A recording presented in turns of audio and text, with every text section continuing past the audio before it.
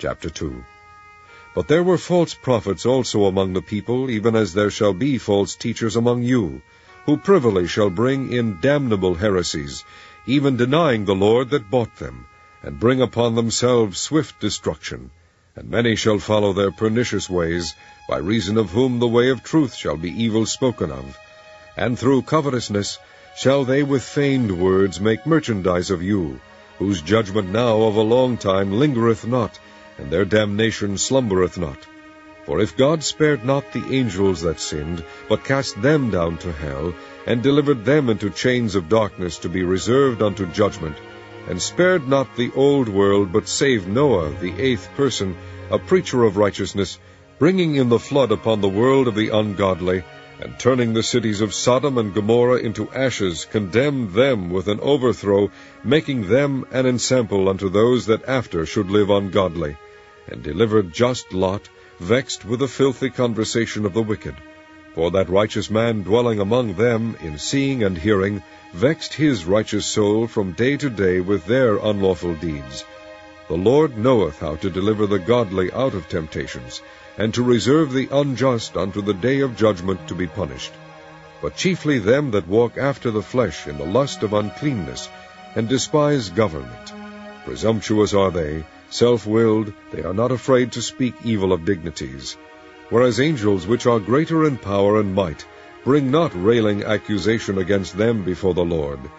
But these, as natural brute beasts, made to be taken and destroyed, speak evil of the things that they understand not, and shall utterly perish in their own corruption, and shall receive the reward of unrighteousness, as they that count it pleasure to riot in the daytime.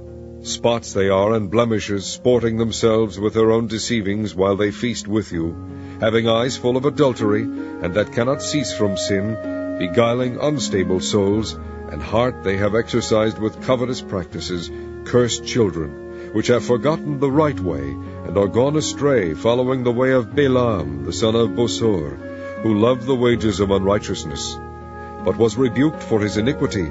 The dumb ass speaking with man's voice forbade the madness of the prophet. These are wells without water, clouds that are carried with a tempest, to whom the mist of darkness is reserved forever. For when they speak great swelling words of vanity, they allure through the lusts of the flesh, through much wantonness, those that were clean escaped from them who live in error. While they promise them liberty, they themselves are the servants of corruption. For of whom a man is overcome, of the same is he brought in bondage. For if after they have escaped the pollutions of the world through the knowledge of the Lord and Savior Jesus Christ, they are again entangled therein, and overcome, the latter end is worse with them than the beginning. For it had been better for them not to have known the way of righteousness, than, after they have known it, to turn from the holy commandment delivered unto them. But it is happened unto them according to the true proverb, the dog is turned to his own vomit again, and the sow that was washed to her wallowing in the mire.